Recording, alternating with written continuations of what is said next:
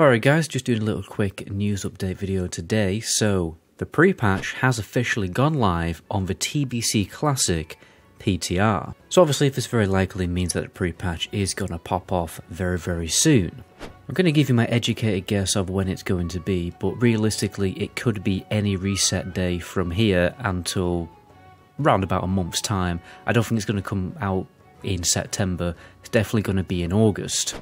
I also have a teeny weeny little bit of insider info which makes me feel like I'm 99.9% sure that a pre-patch is going to be any of the reset days starting on the week of the 22nd, so it could be 22nd, 23rd or 24th. Now I can't tell you the details of that insider info because all the details have not been finalised, but I will be able to tell you very soon. So be sure to subscribe to the channel so you don't miss that little news update when it does come. This isn't some kind of porky pie thing to get people to subscribe to the channel or anything. Whether it is going to happen or not, I will definitely be able to tell you very soon. Now, there's been some interesting things on the pre-patch that people have discovered and noticed. The first being is in the character creation menu. If you go to where you would normally pick whether you're going to play a male or female character, this is now tagged as a body type.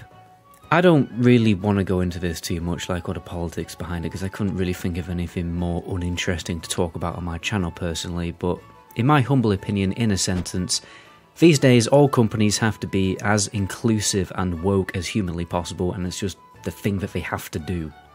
You guys might call it virtual signaling, I just call it damage control, to be honest. Anyway, let's move on. Now, the first thing that people are noticing is that their characters are stupidly more powerful than they were in TBC. I mean, that's a no-brainer, but let me tell you what exactly is going on. So, people are 5-manning Karazhan, okay? And they're also doing crazy stuff like pulling all of the mobs up until the first boss on Heroic Ramparts and killing bosses in about 10 seconds. So yeah, this pre-patch does buff your character quite dramatically. Another big question people are asking is obviously arena gear. Now, basically, as of now, nothing has changed. So the costs, as they are now on live, are no different as they are on the PTR. Now this is subject to change because it's like literally the first day of the PTR, it might change in the future, but it looks like we're not going to be able to get Season 3 gear for Honor Points because it still has arena points tagged to it. That could change in the future though, and hopefully it actually does because it should. Well, if this is anything to go by, a lot of things are still not working very properly. Many of the classes are still bugged, like they have bugs that they've had on the beta for like over a month, and the XP buff isn't even active. So yeah, a lot of things are definitely ski with, which further reinstates the theory that the pre-patch is definitely 2 to 3 weeks off.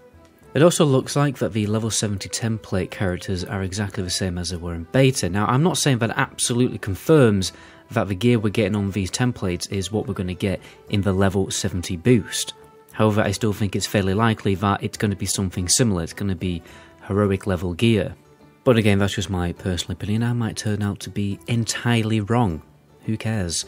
But in original TBC beta, the templates on there were exactly what they turned out to be for the boosted characters. So if that's anything to go by, yeah, I think there's a chance. I feel like they would have changed it by now, especially at this point when they're popping off the PTR for the pre-patch, because they would want to test the character boost, right?